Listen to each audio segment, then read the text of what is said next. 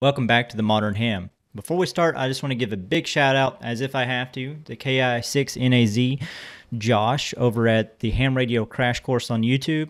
If you're watching this video, you know who he is. He's been doing this type of thing for the with the Christmas lights antenna for the past 3 years, I believe. And his videos are the ones that gave me inspiration to do this on my own. We're going to be creating the Christmas light antenna, but we're going to take a bit of a spin compared to what he usually does, which I believe he usually makes it's like a simple dipole. If you watch my last video, you know I have some issues with the neighbors with the ham radio antennas. So this right here is kind of like a way to be creative on getting on the air, right? Through the holiday season, why not put some Christmas lights out? Well, as if that's actually going to work as well as a real antenna, but you know, we'll find out. We'll play around with it and see what happens. I have bought about 70 feet, 2 sets of Christmas light, incandescent Christmas lights, and those just came in today, so we're going to turn those into an in-fed half wave. If you all are not aware, I own one of the MCOM 2s, portable 2 half wave antenna. I think this can also be used for a base station. But basically, I think it does everything from, I think, 60 to 10 meters. I have to check the facts on that. I'll throw it up on the screen.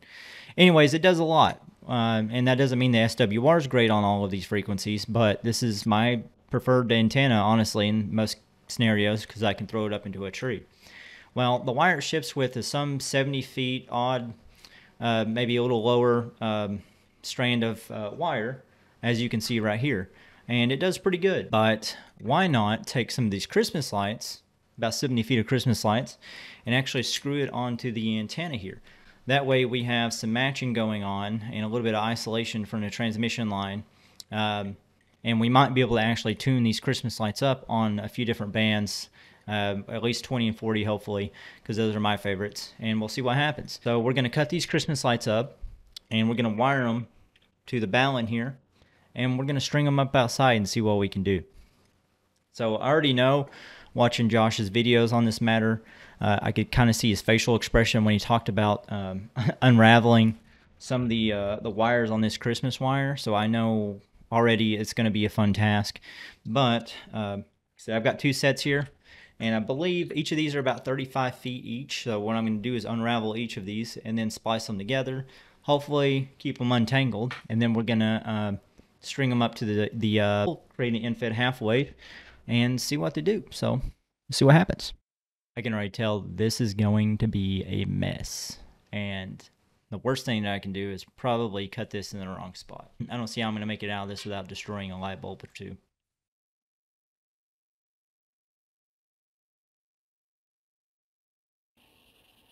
This is just a kind of a test run. You know, obviously the antenna's in the house. There's no counterpoise down, and there's only one length of wire, but we're going to see what happens when we tune up some FT8. Alright, so FT8 on 40 meters. As you guys can see, we have nothing.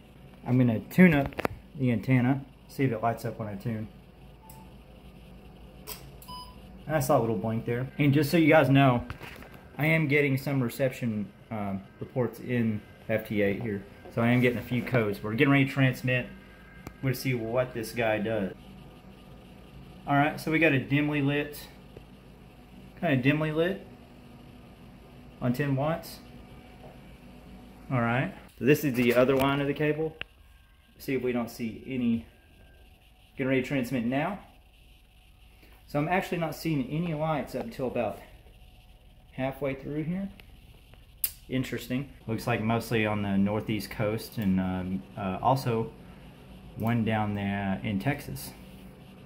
So actually not bad for what we have going on here.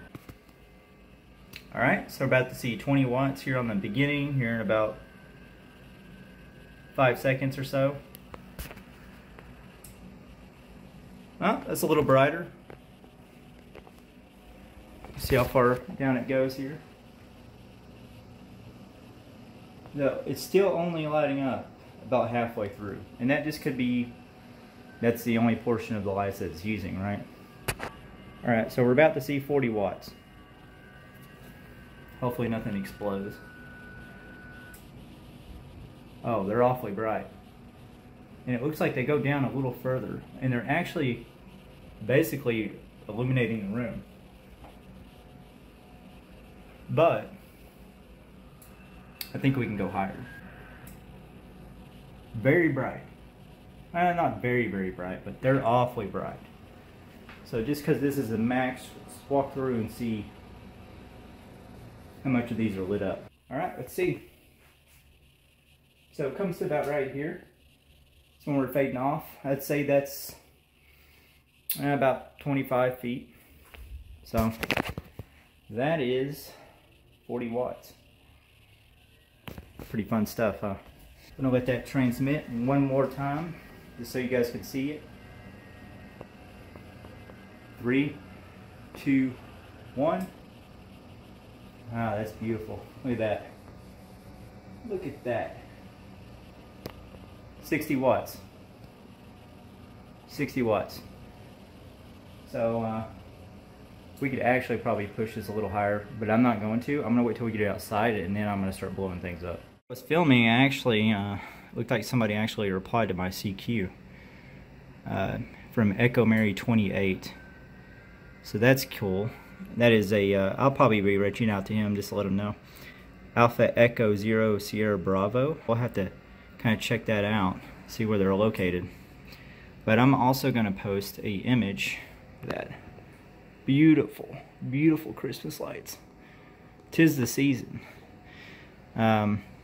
I'll post the image to the PSK reporter, kind of show where we gotten out to this transmission. But I'm going to go ahead and finish up this QSO with this individual here. It looks like we're receiving everything appropriately. We'll try it again. But the lights don't seem to be looking dimmer. They seem to be doing okay. So I think we're fine with how much power that we're putting out here. You can definitely tell though that the lights are absorbing quite a bit. Let's see if we can't complete this QSO with this individual here. If he goes for another round, I'll turn up my... There we go. Look at that. A Christmas light contact.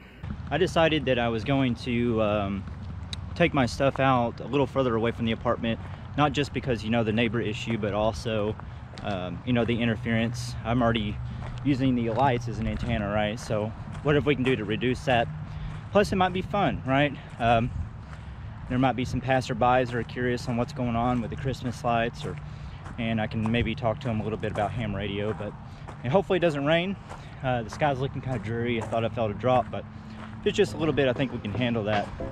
But this is where we're going to be set up.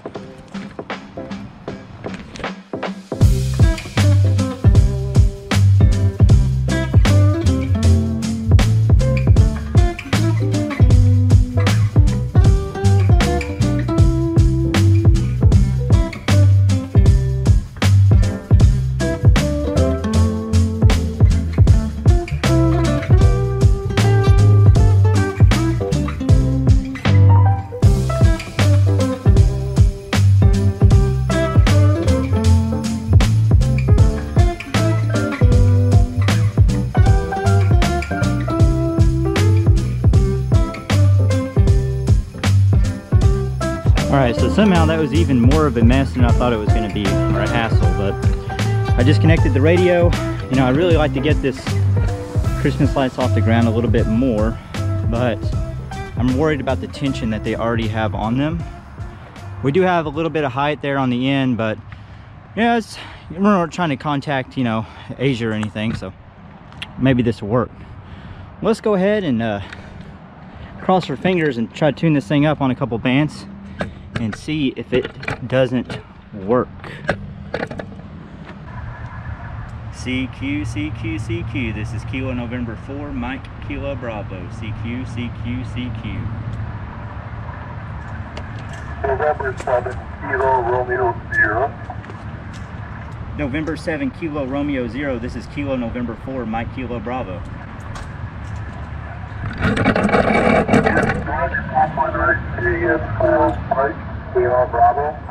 That is correct. I am currently operating out of a park with a Christmas light antenna. Yeah, QSO, you're about 3333 here in Idaho. All right, and I am coming out of Echo Mary 77 US in Richmond, Kentucky. So, all right, that's funny. This thing's kind of getting on the air. I see the light bulbs lighting up. It's a pretty neat little project here.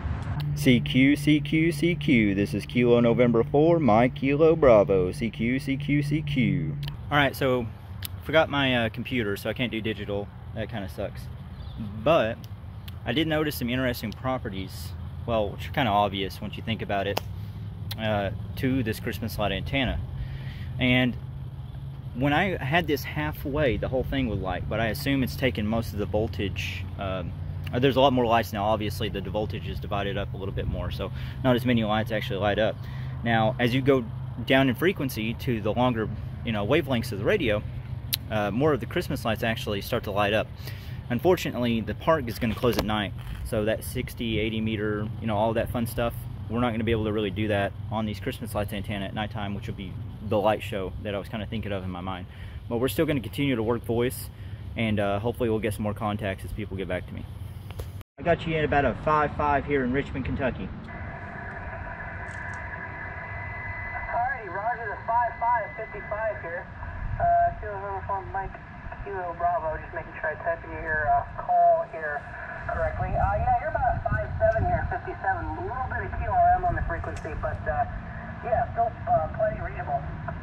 All right, Andrew, I appreciate you helping me out with this little project here. It didn't seem like anybody wanted to get back to me tonight. It's starting to get a little cold here at the park, so I was hoping we'd get something on the air here. Didn't catch most of that. Is your speech processor on right now? Wait one. Yeah, I don't know, you're not quite coming through the noise real good. Maybe turn your mic gain up a little bit. Your signal's plenty strong, it's just your audio's kind of low, and I'm having trouble hearing you over the noise that's already on this frequency. Hey Andrew, this is Kilo November 4, Mike Kilo Bravo. How am I coming in now? Yeah, that's a little bit better. Go ahead, what were you saying? I was just saying, I'm glad that you jumped on here because it was kind of rough getting in contact. I can imagine maybe the Christmas lights are affecting your signal somehow, but I'm having to kind of speak kind of loud, make sure my power stays up there. I'm pushing as hard as I can here, but how am I copying now? That's a little bit better. I have like an S3 noise floor on this frequency, but yeah, it's no problem. I'm glad to help you out here with some stuff to make sure you got it ready for your video or whatever you decide to do with it. Are you running, what antenna are you running now? Are you actually on the, was it Christmas lights you were going to use? I sure am. I'd say it's about 75 feet of Christmas lights. As I go down the frequency, more of these lights are actually lighting up. Right now it's mostly just the first quarter or so. But it is just a string of about 75 meters of Christmas lights strung onto my infrared half wave. Thanks for the contact. Whiskey 8 India Juliet Charlie, this is Kilo November 4, Mike Kilo Bravo. I appreciate you for getting on the air with me. I'm glad I can make contact with you over the Christmas lights. I'm going to move on down to 80 meters and at least kind of give a light show. I don't know if I'll get any contacts, but I'll get more of the lights lit up. But yep, thanks again for the contact, and 73, I'll be clear. I'm going to move on down to the low frequency. Lower frequency probably.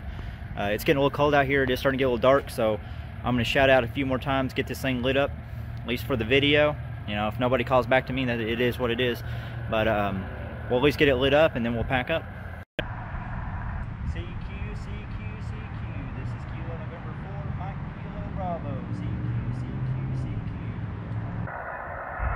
CQ, CQ. CQ, CQ, CQ. This is Kilo November 4, Mike Kilo Bravo, calling CQ. Alright, thank you guys so much for watching the video. This is a really fun experiment. There are a ton of different variables that come into play once you're playing radio, and especially with the infed halfway. In essence, when we put the antenna up in the house, everything was a lot brighter and there's a lot more bulbs lit up, but it was only half of the length that it was once we put it outside, and there was no real counterpoise. So there could have been some different things that was going on there. The voltage was being divided up by more bulbs, stuff like that. But the point of the fact is, we were able to make a contact from Kentucky to Idaho, and then a single sideband voice contact from Kentucky to Ohio, which isn't as big of a deal since it's a state over, but I'm sure we could have done a lot more if we were to play digital. I'm not going to throw these light bulbs away. I'm actually going to try to do a live stream in the next week or two or 3. Sometime before Christmas, I'd like to get those Christmas lights out on the deck and kind of decorate them and use those, and we'll do a little FT8 and see if we can't make some contacts over a stream that way. Anyways, I want to thank you guys so much for watching again. Make sure you subscribe to the channel, like the video, dislike the video if you don't like it. I appreciate you guys, and 73 to you.